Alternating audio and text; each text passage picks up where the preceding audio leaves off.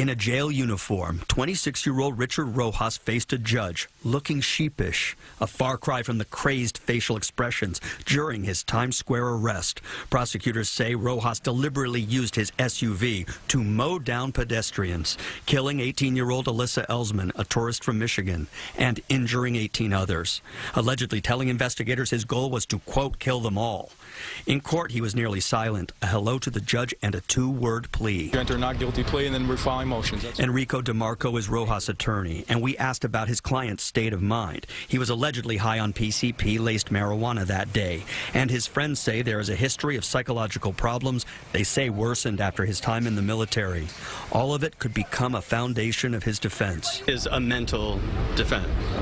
At this point, it's too early, but yes, of course. It was May 18th. Police say Rojas drove up onto the sidewalk on 7th Avenue at 42nd Street, continuing down the sidewalk for his deadly rampage that ended at 45th. A survivor of the crash is Dunellen High School student Jessica Williams, so badly injured she missed her graduation last month. It was her mother, seen here leaving the courtroom, who accepted her diploma. In court, the mother's emotions alternated from crying to making angry hand gestures at Rojas. She had nothing to say to reporters.